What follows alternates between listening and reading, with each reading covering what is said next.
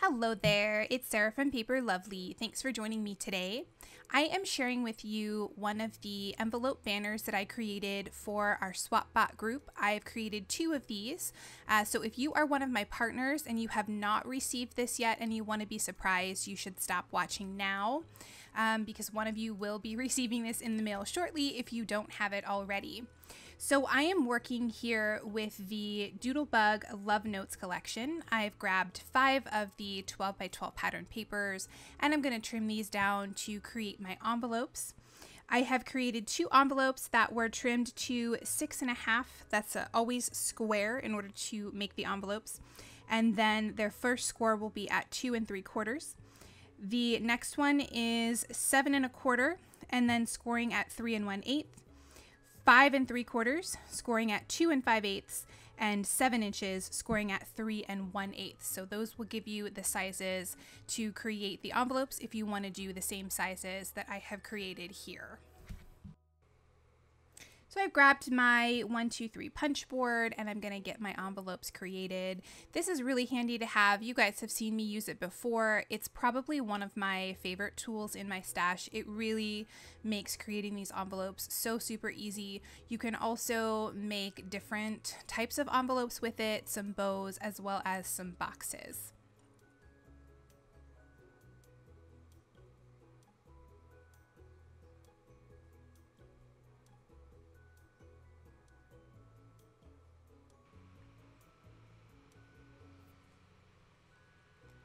Once I have everything scored and punched, I will go ahead and fold to create my envelopes. Here I'm adding on the bottom edge where I'm going to fold up the bottom of my envelope. I'm going to add some 1/8 inch Scor-Tape along the side flaps here. I'll make sure that's stuck down nice and tight, peel away the backing, and then fold up the bottom of my envelope.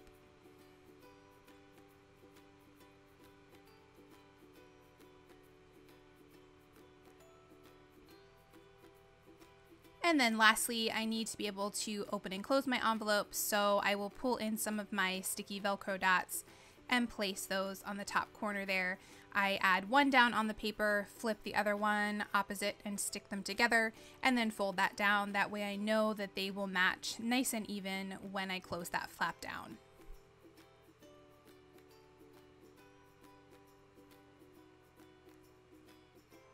I decided I wanted to trim out the word adore to place on here, so I have used some Stamp Market Sea Glass cardstock, and I'm also pulling in the Stamp Market Skinny Upper Alpha dies to trim that out.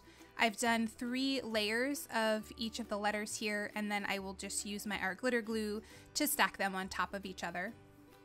So I'm starting here with my middle envelope, and you will see as I get towards the end, I end up changing this quite a bit. It took me a little while to sort of get my mojo flowing as I was putting this together. And I have left in the full process. As you can see, I have really sped things up at this point, but I wanted to show you sort of where I started. And then I think I actually go back to this envelope again at the very end, and that's when I make my final changes.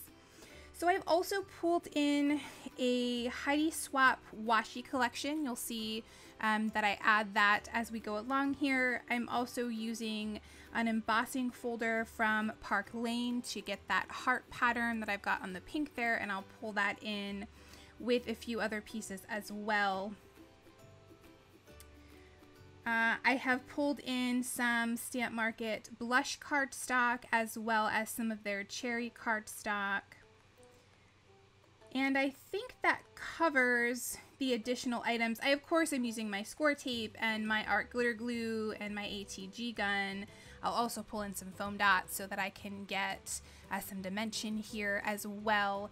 But I think that covers the additional things that I've added in along with the Love Notes collection. At this point, I'm going to turn up the music and let you enjoy the process. And I will be back at the end to finish everything up.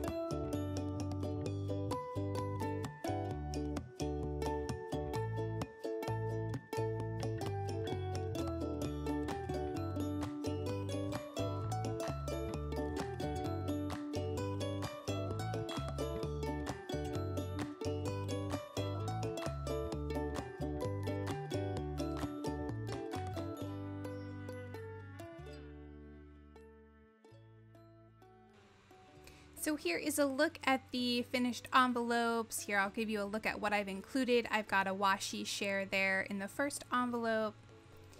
In this second one, I will include a face mask. I picked that up at Target. Here for my center envelope, I'm much happier with that now that I've made those additional changes. I did create some mini envelopes there. That's a set of 5. I've added just a little bit of string around that to keep them together. In here, I've got one of the extra sticker packs that matches this collection to share. And then lastly, I've added in some fringe from Felicity Jane. So there, that gives you a look at all of the envelopes together. I've got some American Crafts ribbon here. I'm going to use the whole spool. That'll give me just about the length that I need. I'll go ahead and find my center. And then I will just take my envelope and fold that right around the ribbon. And I'll go ahead and get everything laid out here. Just trying to keep an equal distance between all of those and have enough at the end so that the recipient can go ahead and hang this if they would like to.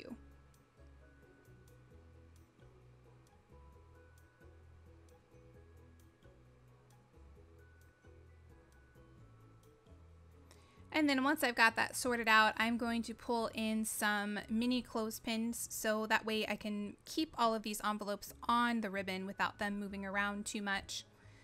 I picked up these pink clips at Target, and I will go ahead and get everything arranged here, making sure that's nice and even, and then I'll add one of these clips to each of the envelopes.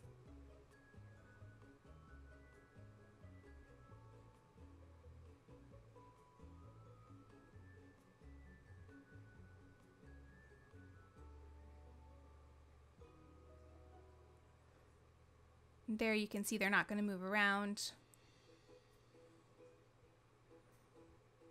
And then finally, I'll give you one last look at what all of this looks like together.